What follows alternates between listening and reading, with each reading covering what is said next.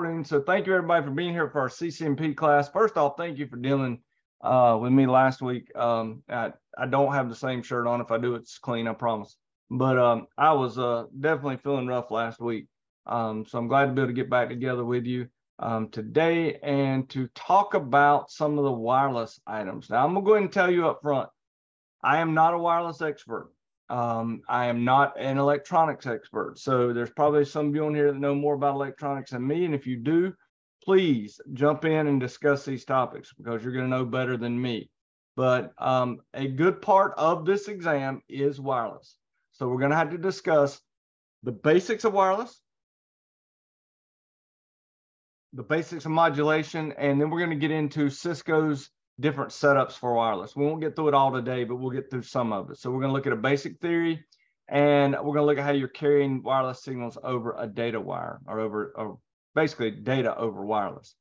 RF communications obviously is something that deals with electric fields, magnetic fields.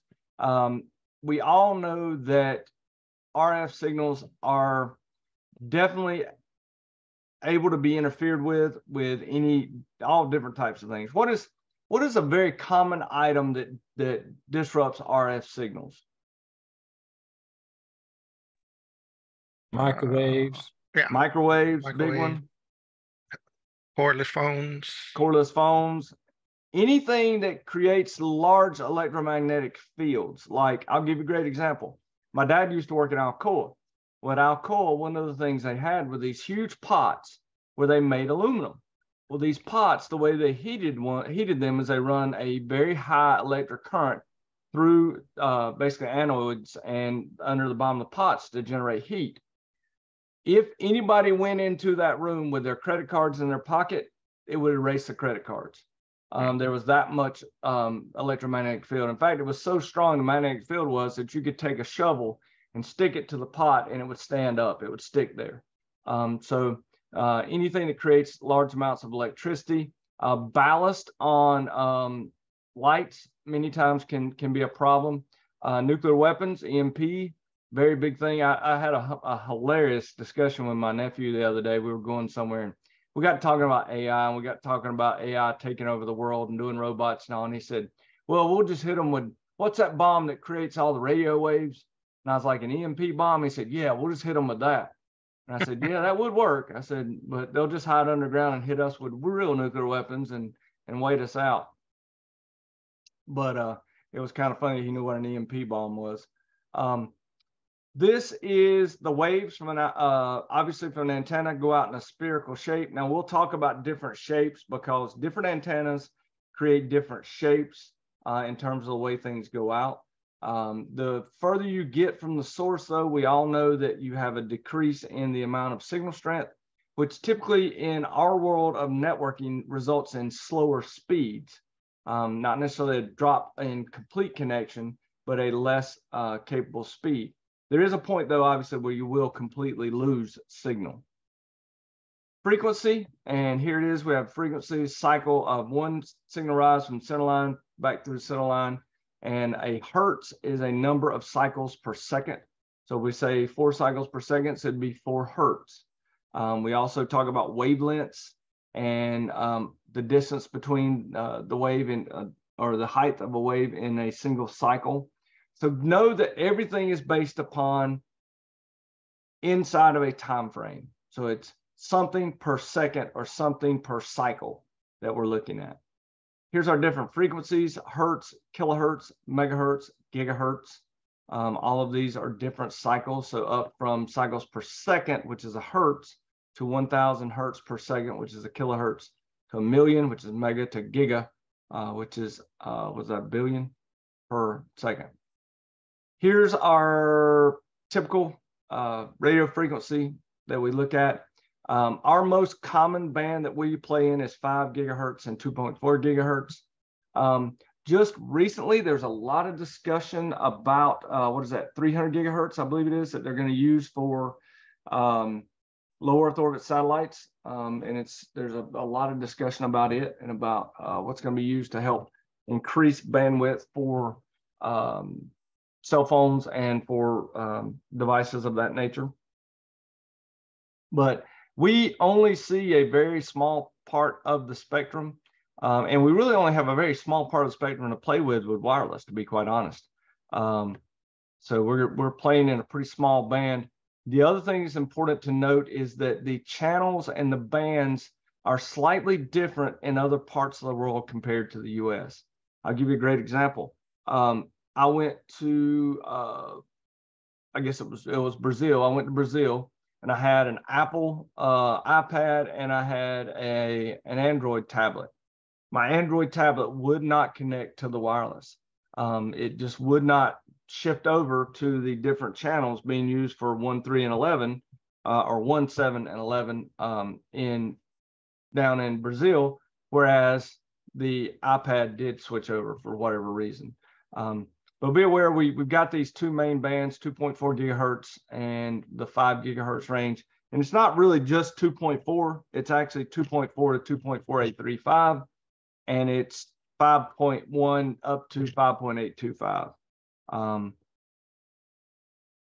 So inside of these are channels. Typically what we try to do is we try to sit on a set of non-overlapping channels. That typically is 1, 7, and 11 for 2.4. I don't remember what it is for 5. Does anybody remember what it is for 5? Nobody? Okay. I do know in Europe, actually, I'm gonna turn my video off, y'all, if that's okay, because my internet connection said it was unstable. Can you hear me? Can everybody hear me? Yes. Okay. All right. Yeah, you're back. You're back now. You were gone a moment. Okay. All right. I'll turn my video off because it got a little unstable. It may, folks, if it starts raining hard here, I will lose connectivity. That's one of the negatives of Starlink. I do lose connectivity if it rains. It's not supposed to rain hard, but it does look like it could rain outside. So just be aware if I drop off, I apologize. I'll try my best not to, but I can't control the weather. I'm good, but I'm not that good. Notice that the 2.4 gigahertz band does have 14 channels. We don't typically use all 14 in the US, and we usually use 1, 7, or 11 to get away from interfering with one another. The problem is this day and age, and it's something that's become a major issue, especially like if you're renting, say you've rented an apartment. There's so many different people using the same wireless channels that you end up with problems. I never even thought about the fact that that could be a big issue because my neighbors are across the road and cows. Cows don't usually interfere with my internet very much. But I was teaching a class one time. How many of you have heard of those, the networking via electrical ports? Basically, you connect it to your electrical outlets, and it actually uses the electrical cables to create a network. Yeah, I have one in my kitchen. Okay. Well, I honestly kind of poo-pooed on that and said, well, nobody's using that. And I had a student who was actually from New York City and lived in an apartment in New York City, and he said, oh, everybody here uses it. Kind of wireless brute force. Yeah, the Moo export. That's funny. But he said, yeah, everyone in New York uses those systems because there are no open wireless channels. So people have so many wireless devices around that it causes problems. I'm a firm believer in wire it if you can wire it. Wired cable is always better than wireless, in my personal opinion, just because it's faster and more reliable. I know there's other people who don't believe that, but that's my belief.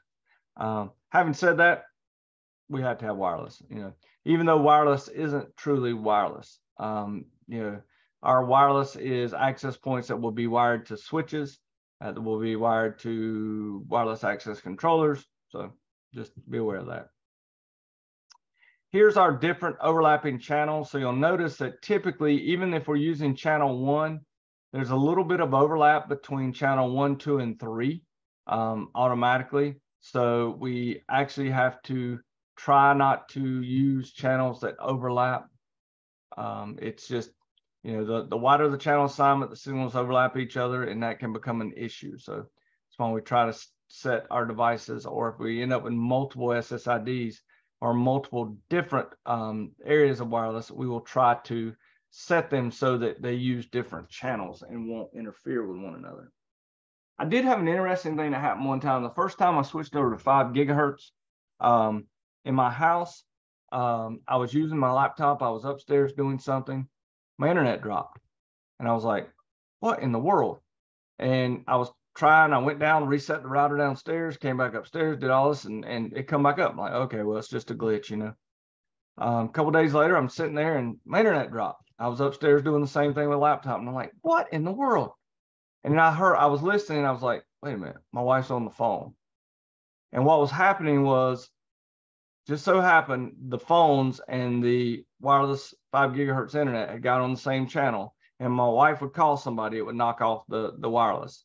So I went down and hit the channel button on the phone and made it switch channels, and everything was fine from then on. But that was an example of actually running into those adjacent channels causing an issue.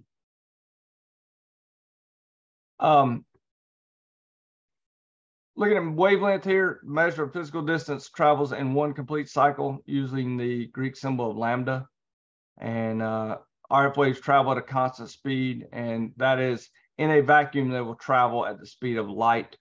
In air, it's a little less than the speed of light. One thing that we have learned is that the faster the frequency, or the higher the frequency, the shorter the distance it can go.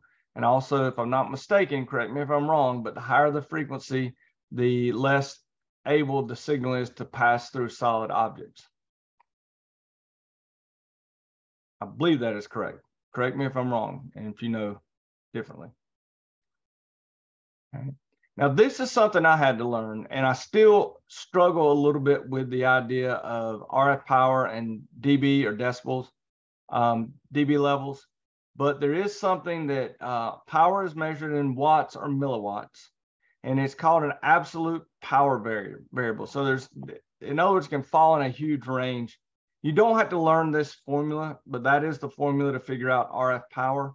What we need to learn is the laws of 0, 3s, and 10s. All right. So if a value of 0 dB, it means that the two values are absolute, are equal. And that means it's a log of 0. Two power levels are the same. They have a 0 dB relationship to each other. Laws of 3 means they're doubled the reference value. So whatever the value is, it doesn't matter. If it's a 3 dB gain, it's double the amount of power. If it's a 3 dB loss, it's half. And then the law of 10 is, if it's a 10 dB gain, it's 10 times the power, whatever the power happens to be. And if it's a minus 10 dB, it's a 10 dB loss, or 1/10 of the, actually it's 1/10, not 10 dB, but 1/10 of the original strength. So we don't normally actually see the actual strength. We measure it in terms of dB. So if you are trying to determine signal loss, and you have a 0 dB loss, that means nothing was lost, okay? If you have a minus 3 dB loss, it means 1/2 of the power level was lost from the sending to the receiver. If you have a 10 dB loss, you only received 1/10 of the power that was originally transmitted. And vice versa, if it's a plus 3 dB, the power is increased by 2, and if it's a 10 dB, it is increased by tenfold. Now, this is an example of trying to figure out power levels. So from D to E, it went from 5 megawatts to 200 megawatts. And so what they teach you to do here is they teach you to use the 3 and 10s. So megawatts D times 2 times 2 times 10. In other words, it went up to get to 3. It went up double twice and then plus 1/10 to get 10 decibels. So it'd be 5 times 2, which is 10, times 2, which is 100. Excuse me, times 2 times 2 times 10, which is 200 milliwatts, or 200 milliwatts. So it increased twice and then 10 times. And so it's plus 3 dB, plus 3 dB, plus 10 dB. Now, folks, I'm going to be straight up front with you. It still don't make a ton of sense to me.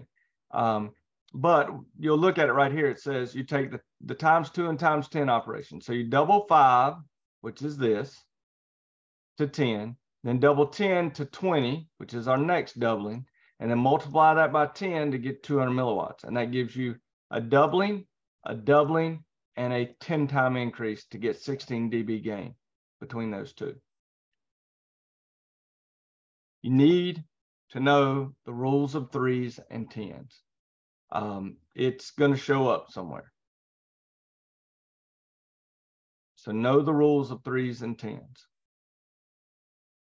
And it does make sense when you look at it like this. From going from a 5 milliwatt to a 200 milliwatt, it means it doubled twice and then increased by tenfold. So 5 to 10, 10 to 20, 20 times 10 gives you 200 milliwatts. Now, if you really wanted to, you could use the whole formula.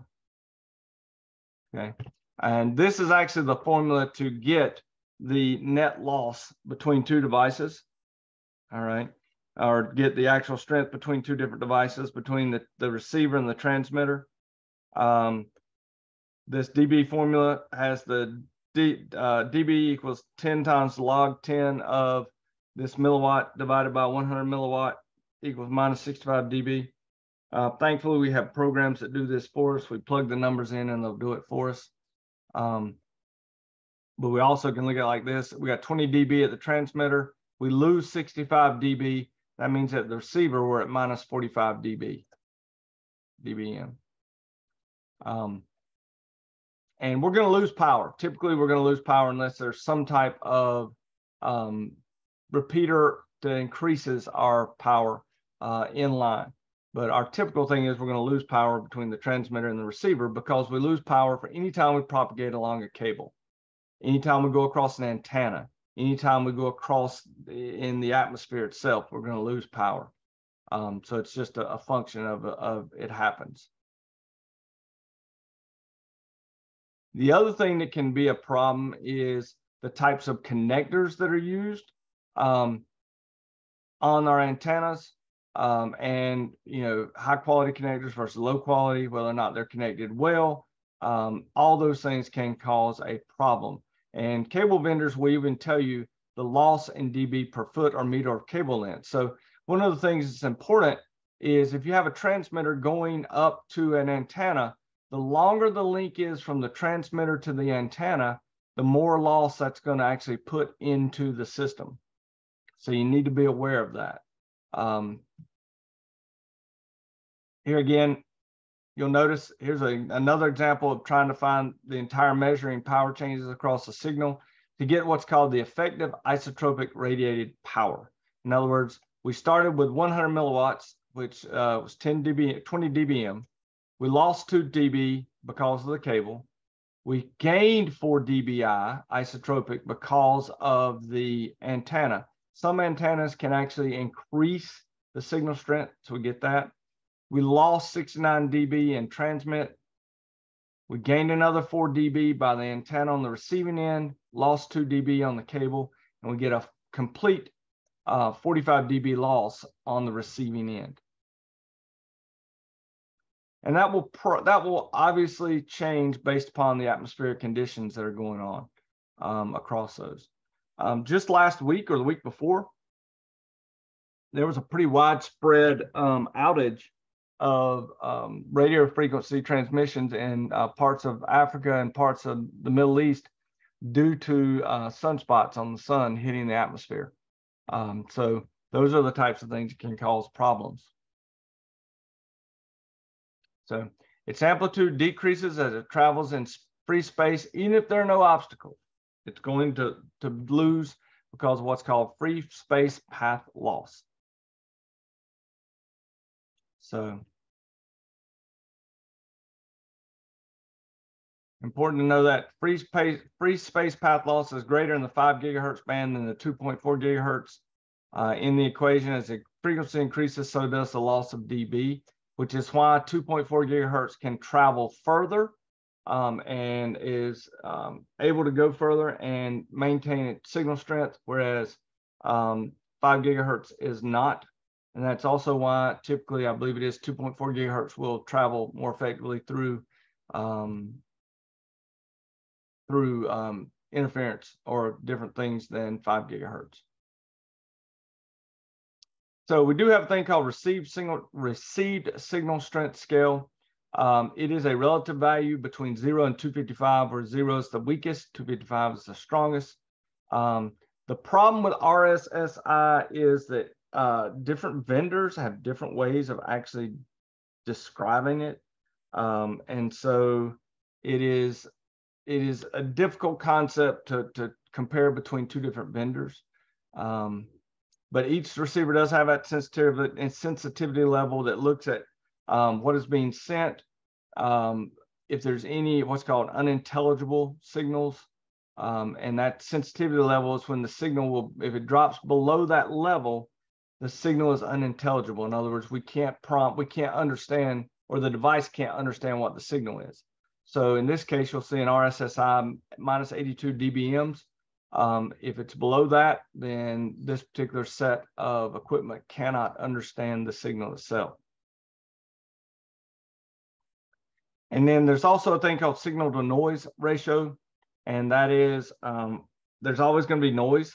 Okay, RSI is on the signal alone without any other thing coming in to interfere. So the difference between the signal noise ratio measured in dB, a higher signal to noise is preferred, and that makes sense. Think about it. You want a stronger signal than you do noise. So your signal to noise ratio, higher is better. I'm going to spend just a little bit of time on modulation. You don't need to know all this stuff here, but it's just kind of an interesting thing. Different modulations such as DSS, direct spread sequence spread spectrum, or orthogonal frequency division multiplexing are just different ways of taking the information, breaking it up, moving it across multiple channels. This is kind of an important chart to at least be aware of. You got A, B, G, or BGA, N, AX, ACAX, and there's even more standards now, obviously. We're getting into, in these upper levels, multiple MIMO, multiple inputs, multiple outputs. So you have multiple antennas so that you can stream multiple channels together. What's the newest standard? I know AX is one. There's a new one that's come out too. I can't even remember. Wi-Fi 6. A lot of people consider Wi-Fi 6 to be similar to 5G, or very similar to 5G in terms of the way that it works. But that's what AX is Wi-Fi 6. You'll see up to 8 spatial streams of up to 1.2 gigabits per spatial stream. Now, will you actually get that? No, but you're seeing that we're getting closer and closer with this to the speed of a wired connection. And it's funny because if you'll notice, look at what they're doing. They're kind of doing the same thing that Ethernet did to take the place of token ring. They just throw enough streams at it that it's going to eventually be as fast, if not faster, than gigabit Ethernet. Even though they know that you may have 8 spatial streams with up to 1.2 gigabits, you may only get 500 megabits per second on each one of those streams. But if you have 4 of those streams, you're at 2 gigabits. So it's the ability to basically throw more width, or more bandwidth, really more hose that we talked about in the past, a bigger hose so they can send things through it. Knowing you're going to lose some, but just having so many different ways for the data to get there that it's eventually going to be faster. Before 802.11n, you had a single transmitter, single receiver. That's called a CISO. Now we have what's called MIMO. We have multiple inputs, multiple outputs. And so instead of having a single transmitter, you have multiple transmitters and multiple receivers so that you can do that multiple spatial streams. Okay. So you'll notice that 802.11, it had 4 spatial streams. Chat here. 802.11be Wi-Fi 7. Okay. Yep. The 6 gigahertz included by default. The other thing, how many of you have seen, let me pull, give me another thing up here. See if I can find the,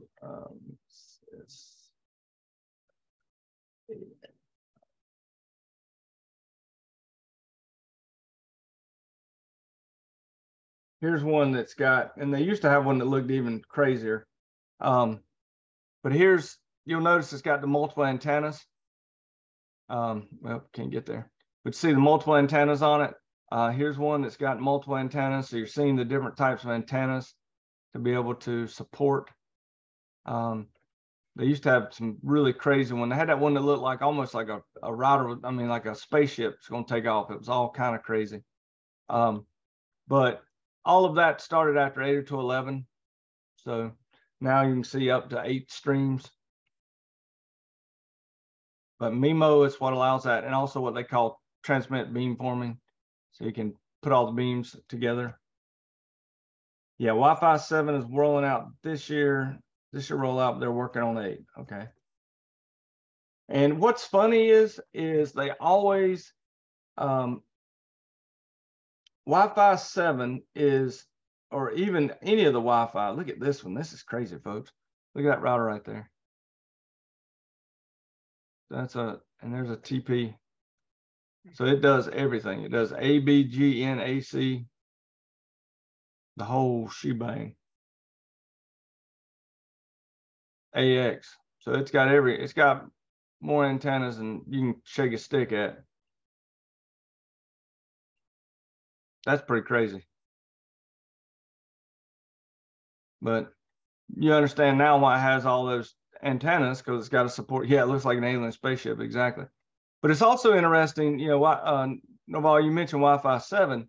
Now, they're rolling this out, but the standard may not even be finished yet. And we've done that for years and years and years. Like Wi-Fi 8, they'll end up with what they call pre-standard equipment that they put out, and then they'll patch it to be standardized to support the equipment. So, and that's the way it's been ever since the beginning of wireless. It's just been a constant battle of trying to keep up. The not IEEE, but the EIA-TIA is so much slower than the actual vendors putting information out. So they'll get a standard. It'll be a base standard. The vendors will roll out all these things. They'll actually get it out into the wild, and then the IAA-TIA will finally approve it, and then the vendors will patch in everything that they needed, so to speak. You'll notice too that as you move further out into the data rates, you use different types of modulation and coding schemes, because as you drop in speed, you're going to use a different coding scheme to make sure you can still maintain connection. Cisco Airlock has 32. That's crazy. That is crazy. 32 elements. It doesn't have 32 on it though, does it? No, it's just got it. Yeah. A lot of times those are built in, and they're actually built in directly to the into the device, and you don't even see them.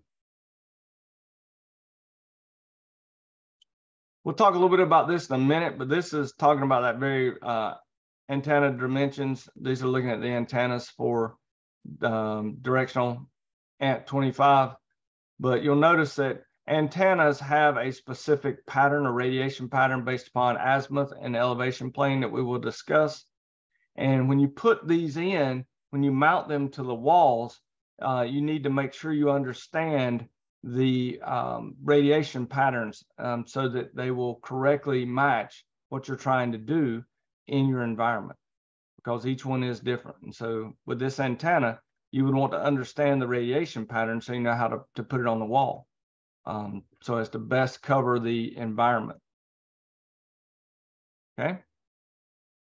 Questions about the basics of wireless? I want to now go into some more detailed on how Cisco does this. We're going to look at how Cisco implements their wireless setup and wireless infrastructure. And it's interesting because we say wireless infrastructure, but it's really not wireless. It's wireless items that are going to be placed onto our wired network. And we're going to probably only get through the APs and WLCs today, discovering those types of things. But we'll look at the different types of topologies.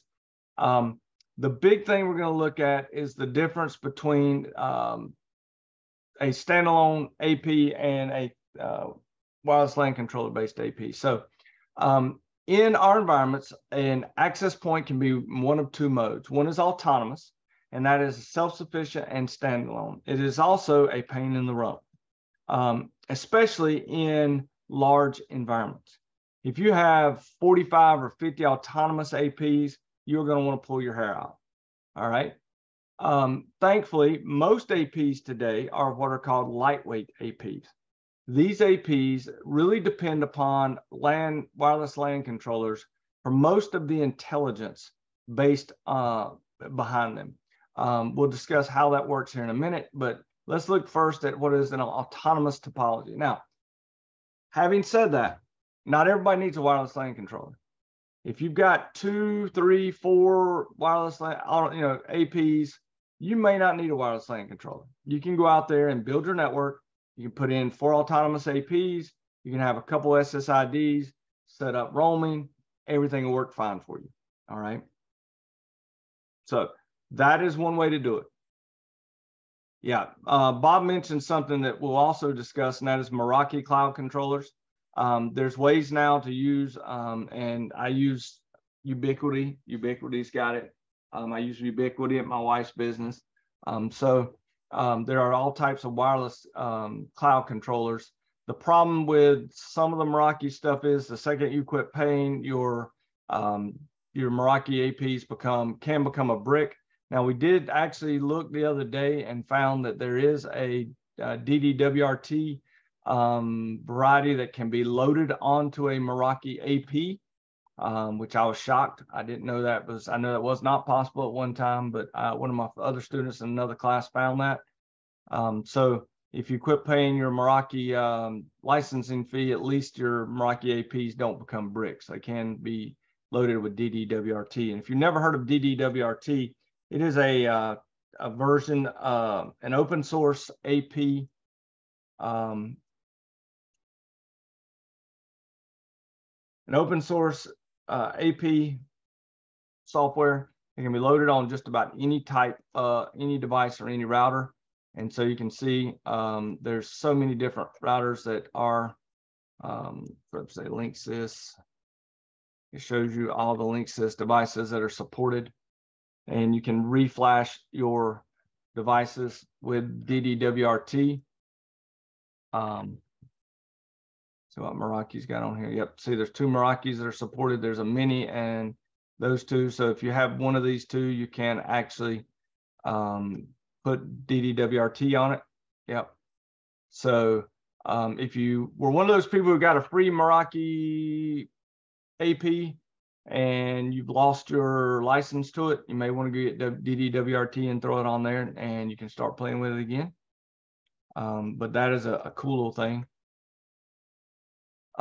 Here's an autonomous topology. Notice that you basically are creating from your core distribution access, you're creating trunk links, and in those trunk links, you maintain different wireless VLANs and allow those across the trunk links.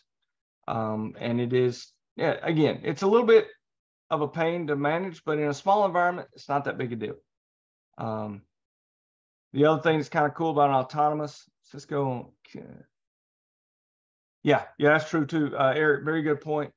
Cisco Cat9, and if you've got the Cat, I think the Cat9s that we actually buy through the Academy will also have that. They have software-based WLC to run on demo license with no issues. Yeah, and then you can actually set some of this stuff up. Cool thing about the autonomous topology here, you'll notice if 2 users are actually talking to each other, they don't have to go up past the access point. It can actually just go across the access point. The thing here is, how often are 2 users actually talking to each other in a wireless environment? Typically, they're talking to someone upstream.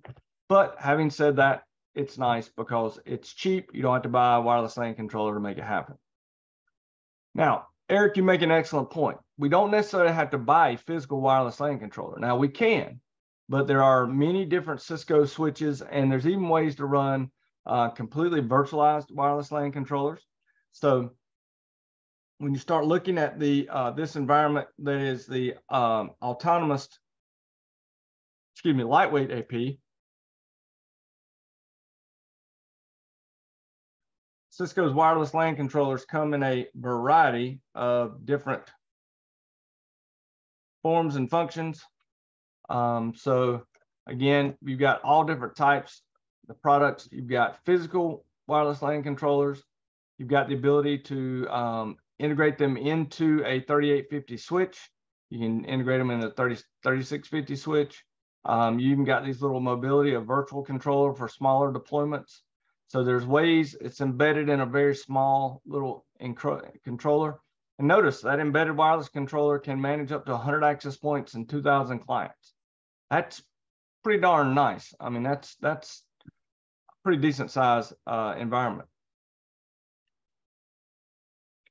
I'm going to tell you the Cat98 WLC and created built-in, and virtual. Yep, they sure have the ability to pretty much load these anywhere. These little ones here are not super expensive. They're pretty easy to actually purchase.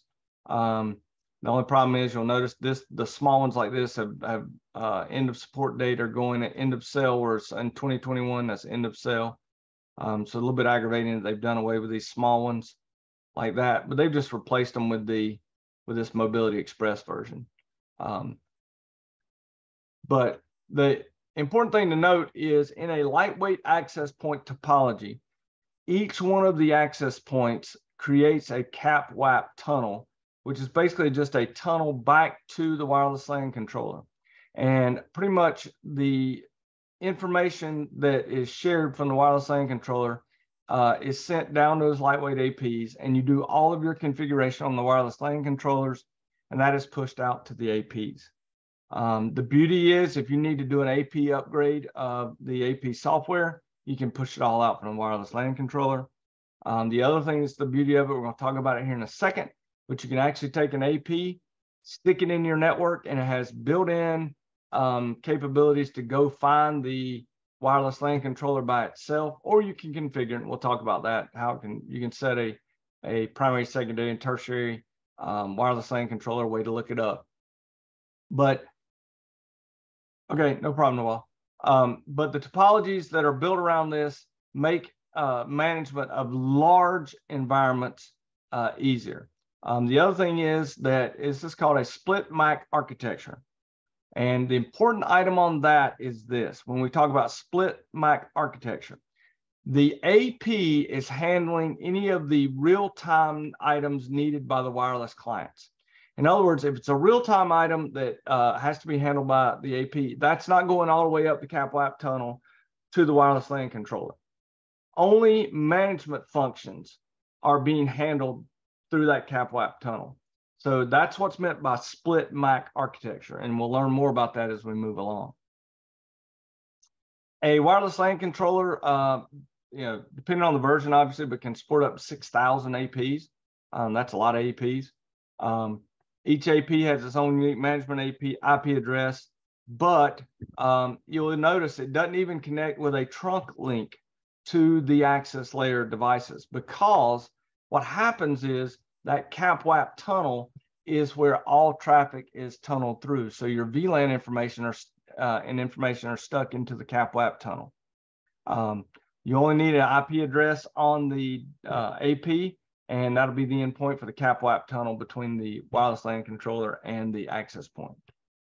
If you move, and we'll talk about much more about the movement between different APs, we'll have to get into that next week. But as you move across, you will associate with different APs, but because all the APs are joined to a single wireless LAN controller, that wireless LAN controller can just maintain that connectivity as the user moves across. Now, there's some different ways we do that, and we'll talk about that. But basically, with the wireless LAN controller, as the user moves across different APs, they can stay there. There's a couple ways you can do it. You can either stay in the same VLAN and hand it off, or you can, it depends on where you end up being routed to, basically. Are you routed to original AP, or are you allowed to move to another AP? All right. One of the things they do mention here is the round trip time between an AP and a controller should be less than 100 milliseconds, so that you can get almost near real time. And that's something you need to think about in your design of your network.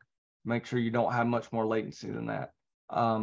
You also can push multiple controllers further out in the environment if needed. So you can actually put a wireless LAN controller, instead of having it just in the core, you can push it out further so that it's not, here's the example of that here. This is an embedded wireless LAN controller in an access layer device, so that you don't have to have that CAPWAP tunnel going all the way up to the core layer. And it just makes things faster. So if you're not able to get that 100 millisecond round trip time to your core, you push an embedded wireless LAN controller out to the access layer, and that creates a shorter CAPWAP tunnel and gives you better functionality for your devices.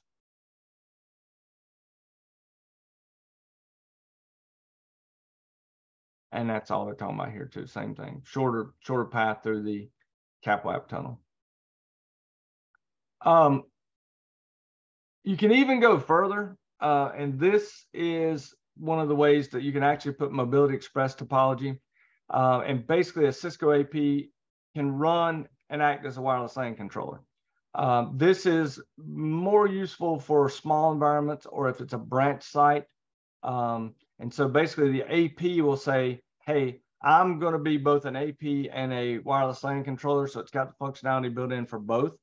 And it will create CAPWAP tunnels, one virtually inside the AP itself, between that wireless LAN controller inside of it, the Mobility Express, and CAPWAP tunnels to the other APs in the environment that it's part of. Mobility Express wireless LAN controller can support up to 100 APs. So really, for most environments, it would work. Those would work just fine. I'm actually going to stop right here. This is a great place for us to pick up next class, the pairing lightweight APs and wireless LAN controllers. So I'm going to stop right here. Are there any questions about the wireless that we've done so far? No questions? Any questions about class itself? Remember, this class is worth a whole bunch of CEUs for you towards your renewing your CCNA or your lower level certification. So if you haven't watched that video, go back and watch that video to make sure you're able to do that. You don't want to lose that opportunity. Okay, Eric, it looks like you may have done may have worked a great deal with these wireless solutions. So definitely chime in and make sure you're giving us your information, because I've had limited experience with the wireless LAN controllers. And so the more folks with experience, the better off we'll be. Okay, everyone, I'm going to stop the recording.